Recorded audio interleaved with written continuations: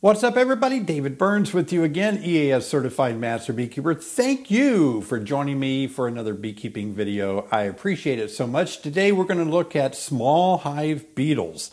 Now that's a tough thing to deal with, especially if you live in a climate that really supports the growth and rapid expansion of small hive beetles. And if you've ever kept bees in a more tropical area where it's warmer, let's say the southern part of the US, wow, it can really be bad, these small hive beetles. Even here in Illinois, small hive beetles are often a really big problem. It may be something that you might be thinking you'll never deal with, but it's likely that if you live in an area where they're at, you're going to have to deal with it. And today I'm going to show you a trick and some tips to deal with these small hive beetles to stay on top of it before they ruin your entire colony, especially your honey super. Now, small hive beetles came into the US not that long ago, 1998, 24 years ago. So we've been really trying to get a handle on them ever since they got here, but doggone it, they are a critter that's hard to get rid of. And everybody's trying, entomologists, people with PhDs, university studies have been done. There's a lot of secret weapons that we've developed to kind of throw at these small hive beetles, but there's only one that really kind of rings true to me, and that's just to trap and kill the darn thing. By the way, I'm going to be spotlighting a subscriber coming up, so pay attention. Could be you. If you haven't become a subscriber, well then I can't give you a shout out and put your name on the screen. So be sure and subscribe. I appreciate it so much. Give me a thumbs up and click on the bell so you'll be notified each time I make a new video. I'm working hard. And so if you don't know I made a new video, my work just flies out into the space and nobody watches it. So if you subscribe and click on the bell, you'll be able to watch my hard work. All right, well, let's talk about small hive beetle today. Small hive beetle came into the country, like I said, about 1998, and it began to really attack beehives. Those little critters are so hard to kill. They are about the size of a ladybug, if you know what a ladybug looks like. You can see them here in the video. They're dark, they're black, dark brown, and they fly a long ways after a weak colony. They will go into a weak colony, lay eggs. They lay eggs in crevices. They'll even lay eggs through the capped brood of worker brood. They'll actually just take over the hive, laying all those eggs. All those beetles first become larvae, and that larvae just worms its way through the comb, through the honey, and as they do, they slime it, they ruin it. It's a disaster. It's terrible. Now, if you see a few of these small hive beetles, the best thing you can do is just take your hive tool out and smash them as soon as you can. The best technique I've learned is as soon as you open up your top cover, flip it over, and start looking for small hive beetle so you can kill them right away before they have a chance to lay eggs. Well, probably going to be a lot of small hive beetle because could be a smaller one. So we've got a small hive beetle trap. So let's take a look, see if there's any top cover small hive beetles. I don't see any. But also you want to look around on top frames. But it is really depressing when you start to do your hive inspection and you're pulling up frames, especially of honey super frames, and you're seeing just tons of beetles, either larvae or adult beetles walking around in there. And as you can see, here's the small hive beetle trap. Let's see how well it performed. Look at the propolis right here. I always like to take my hive tool. There could be small hive beetles hiding underneath. So you want to kill any small hive beetle by smashing them like this before you take it out. Now, take your hive tool, loosen up the trap without cutting it and spilling oil in the hive. Be careful about that. Wow, look at that propolis. I'm getting a lot of propolis on my hive tool. If you fail to work your colonies against small hive beetle, you might wind up with a lot of them. Now you can see in this trap, it has done its job well. Oh, I can count 1, 2, 3, 4, 5, 6, 7, 8, 9, 10, 11, 12. So probably a good, I don't know, 20 at the bottom. You can just see them floating there. So that's why these beetle traps are really effective. Now there's a lot of things out on the market today. There's the Swiffer pads that people use, like a dryer pad that they'll use in the hive to kind of hang up on the legs of the beetles and catch them and trap them. There's chemicals. There's some very toxic chemicals that people will use to kill small hive beetle both in the hive and outside the hive by spraying the ground around it. And I've done that before way back in the day when I had a lot of small hive beetles as a result of bringing them up from the south, and I had to deal with it. And I finally got it under control, but it took me about a year to do it. And so it's really a challenge to control these small hive beetles. One of the best methods that I have found to do that is to use a trap. And I have one right here. It is just known as a small hive beetle trap. And this trap will cause the beetles to fall down into this little container and get trapped in the oil and actually perish in the oil. So these are really good to put between frames like this in your hives. I usually put a couple in each box just to see if I can trap them. It works really good. But if you can stay ahead of the game, most of you are getting packages of bees. Most packages come from the south or the west. If you can get early packages, there's a chance there could be beetles in them. So you might as well start your installation of your package with a trap in there just to catch any beetles that may have come in with that package. That's always a good thing. And remember, beetles can fly a long way, and they fly into hives. They especially like to fly into weak colonies. Once they get into a weak colony, sometimes the bees work hard to put them in a propolis gel. They'll actually, let me get it.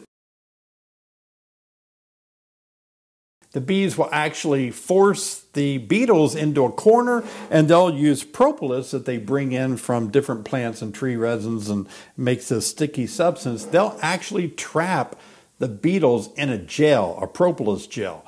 And unfortunately, the beetles have a way of tickling the antenna of the bee, and the bees will feed them and kind of slide some water and bread under the gel bars, I guess. They're not really getting rid of them. And as soon as you kind of move your frames around or open up the top, you break this propolis gel open and beetles just run everywhere. Once the beetles are in there, the adult beetles begin to lay eggs in crevices all around the hive. They'll even lay eggs in the caps of the brood. And that larvae, when it starts to develop, will just run all through your brood, all through your honeycomb, and just make a mess of your entire colony. In fact, some hives that are really infested with these small hive beetles will actually abscond, fly complete. All the bees will leave completely away and leave an empty hive full of just beetle mess. So you want to get in control of your beetles as early as you can. Always remember that small hive beetle really loves smaller colonies. They love mating nukes if you're raising queens. They love, when you buy a nuke, they love a nucleus. They love packages that are small, don't have any comb in it.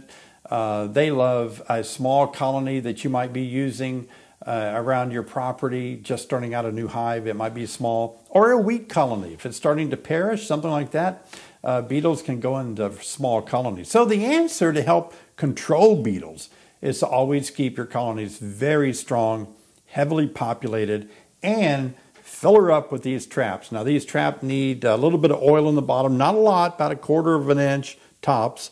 And that way these small hive beetles are going to drop down in through these holes running from the bees, hit that oil, essentially suffocate and die. And again, you've got to control those early to keep them under control all year long. This is a great tip for you new beginners. And again, these beetles have just ran all through the U.S., and very few states really don't have a problem with it. The more dry, arid places, desert areas don't have as much problems as we see in places where that larvae, when it starts to develop, will jump out of the hive and into soil to pupate in the ground around the hive. Now, some of you ask me questions all the time about, hey, can I control beetles by putting salt around my hive? That way when the larvae jumps out of the hive to pupate in the ground, or hot gravel or something, it'll kill them. Well, yeah, that works, but here's the problem. If you have so many beetles in your colony because you're not trapping or controlling the adult beetles, and you're letting them develop larvae in your hive, then you're working backwards on it. You're trying to control beetles that are breeding in your hive and jumping out to pupate. You want to kill the ones jumping out to pupate. You know, you want to kill the mama beetle before she lays the egg and the eggs become a larvae. Does that make sense? Don't just think about the ground around it. Let's think about trapping the mother beetle first before she lays eggs, before you start worrying about the ground around the hive. Now, I know a ton of you are going to send me a lot of comments telling me that I didn't mention this way to control beetles and that chemical to control beetles and this new method and that new way. I've researched all of those. I stay really close with new developments and new research. Every day, I'm constantly reading new studies and new reports on everything to do with beekeeping. I want you to rest assured that I put in my due diligence on newly released scientific documents, and I keep my ear to the ground on what people are doing all over the U.S. to control everything to do with bees, but especially small hive beetle. And the more I hear, the more it just kind of comes back to this is pretty darn effective. And yeah, these other ways are too, and I know you're wanting to correct me about you should tell them this way, you should tell them that way, this new invention, that new invention. Boy, you know what? I just want to keep saying that whatever works for you. Beekeeping does not mean that I have the final say-so. It doesn't mean that this is the best way. It's the best way for me right now, but it may not be the best way for me tomorrow. But right now it is. So I'm talking about it. But whatever the best way it is for you, that's what you should do. You don't want to give up what is working successfully for you. But on the other hand, if you're a new beginner and you don't know, don't start following every single gullible idea that you hear, because some of them may not work as well as ones that have been proven. Does that make sense? Let's look at this. Isn't this cool? This shows the development of from the egg to the developing larvae to when it starts getting bigger and capped over and becomes a pupa, purple-eyed pupa, and just getting ready to emerge from the cell, from egg to honeybee. I thought that's really cool. I got a bunch of these frames that I use when I teach different classes, but I just think that's really cool to look at.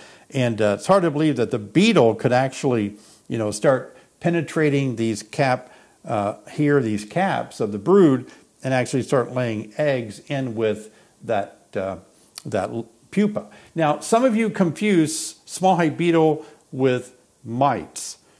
Varroa destructor mite is tiny, very hard to see with your eyes. Small hive beetle is more easy because it's larger, about 5 millimeters in size long, so you can see a little bit better. And you are a new beekeeper, it means that you need to take a class.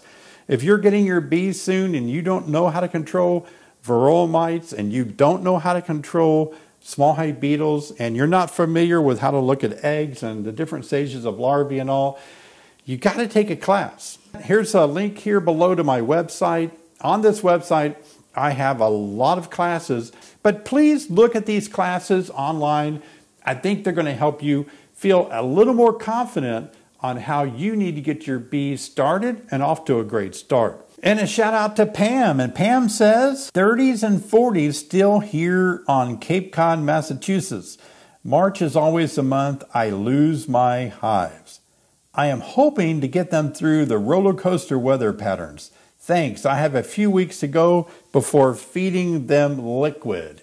Yeah, I know. It is a roller coaster, and you're right. March, for many places, mid to north part of the U.S., really is a big loss in the month of March.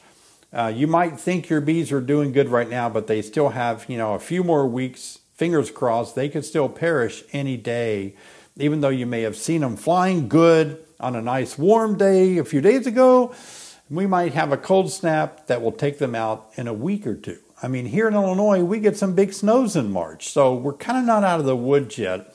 Fingers crossed that things will go well. So shout out to Pam in Cape Cod, Massachusetts. Never know how to say that correctly, but we appreciate you being a subscriber. Thanks a lot. Hey, I've got a new video that you really need to watch. This video is a really good video that will help you understand more about what to do if your queen gets into your honey super. So look at this video on how to take your queen and get her to stay in the brood nest area. I'll see you next time.